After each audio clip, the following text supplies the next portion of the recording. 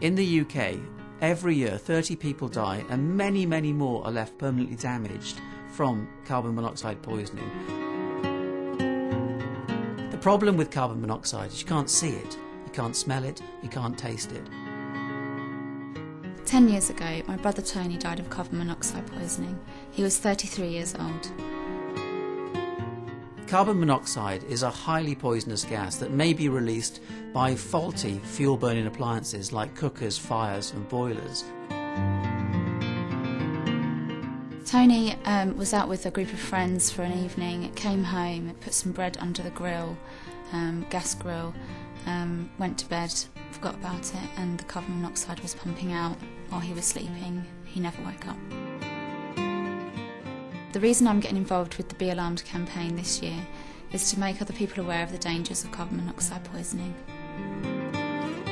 The Carbon Monoxide Be Alarmed campaign aims to ensure that every home has an audible carbon monoxide alarm. It's estimated that in the UK, 8 out of 10 homes may not have the necessary level of protection, and this means that people's lives may be put at risk.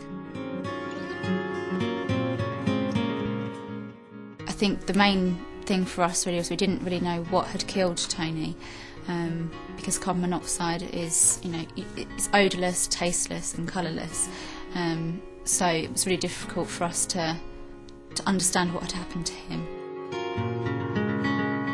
The symptoms of carbon monoxide poisoning include headaches, nausea, dizziness, shortness of breath, confusion, loss of consciousness. So if somebody thinks that they're suffering symptoms of carbon monoxide poisoning, they should move away from the possible source of carbon monoxide, open the windows to get fresh air, and ideally go outside, and of course seek medical advice immediately. You can minimise your risk of carbon monoxide poisoning by making sure that you have your fuel burning appliances checked at least every year.